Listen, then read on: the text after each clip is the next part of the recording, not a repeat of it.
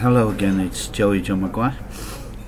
I'm in Office 1, the Oyster Rooms, Wetherspoons pub, up above Fulham Broadway Underground Station.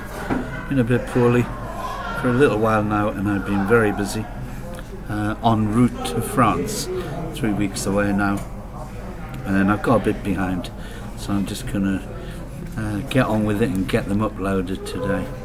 The first one, my first poem is Observing Terror.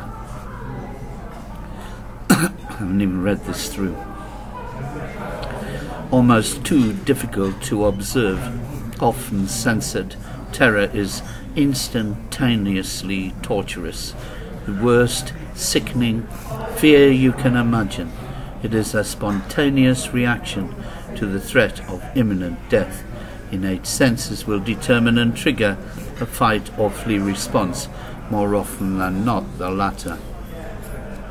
It wastes no time on deceptively creeping, presents full on like a sledgehammer, gains its advantage with shock tactics, with numbers not necessarily required, for it feeds quickly on fear, and in its very nature it is the catalyst with which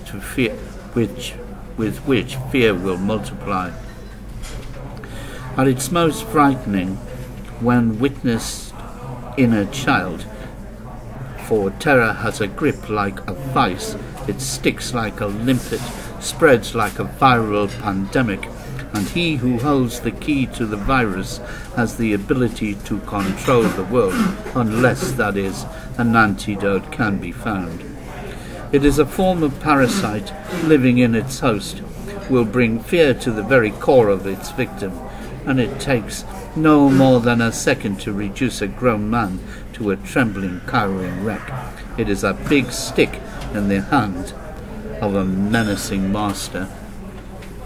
With a single momentary trauma, it can leave its gruesome mark, its victims left with lifelong afflictions carved deeply into the depths of their minds, and it has a look that can never be mistaken, worn like a mask on the face of those victims, like horror has been paused mid-frame, frozen fast, eyes open, pleading, like a dead person in a lake, face up, screaming under the ice. Like a scar left from a heavy branding, its memory too deep to remove, its very presence threat enough to see the meek and weak run. But well before them, those previously full of bellicose bravado will be first to turn their backs and jump like rats deserting a burning ship.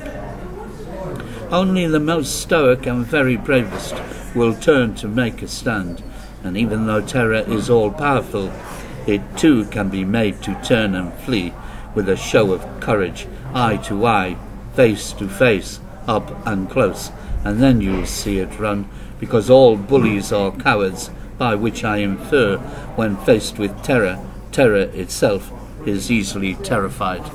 Joey John Maguire.